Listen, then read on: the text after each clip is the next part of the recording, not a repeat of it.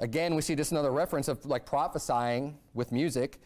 Psalm 49:3 says, "My mouth shall speak of wisdom, and the meditation of my heart shall be of understanding. I will incline mine ear to a parable. I will open my dark saying upon the harp."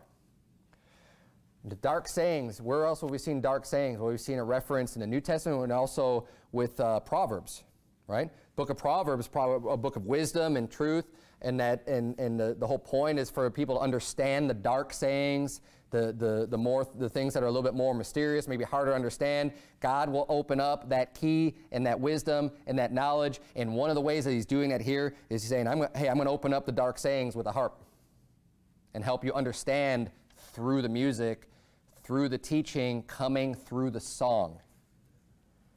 And it's another tool that's used to help us to understand and learn and grow. Again, this is all foundational.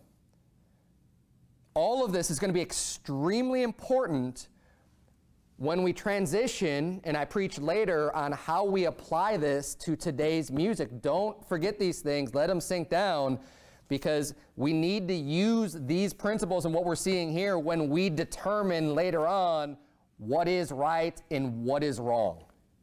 We're seeing the right examples. We're seeing what the Bible teaches about music, okay? And we'll apply it later on. I had you turn to Ezekiel 28 because this is another fundamental truth or foundational truth to understand one of the reasons why this is so important. We know that Satan is, the name for Satan is he's our adversary, right? Satan is continually working against the Lord, against God, but very subtly. What is it, going all the way back to Genesis, we see the serpent in the Garden of Eden.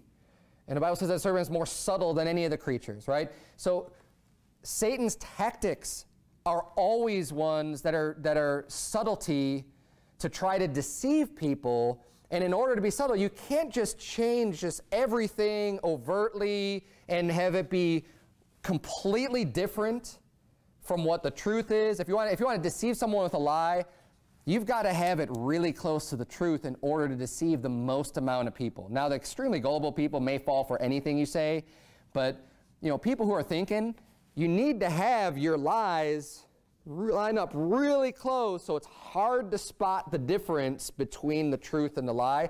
This is where Satan excels. This is the tactic he uses. Just like when he questioned God's word, he didn't come right out and just say, hey, God didn't say that. Right? First he says, well, did God say that? The huge difference in that approach and how that impacts your mind when you're approaching it. If he said, well, God didn't say that, you'd be like, well, no, yes, he did. Right? But if he said, well, did God really say? I'm not saying he didn't, but did he really say that? Now, there's a different level of, I don't know. It starts to make you question and wonder as opposed to taking more of a defensive stance. And this is the way that Satan works, right? It's obvious. We can see his tactics. The reason why I'm bringing all this up is because Satan is involved in trying to deceive people through music. Music is powerful. Music is important. People learn through music.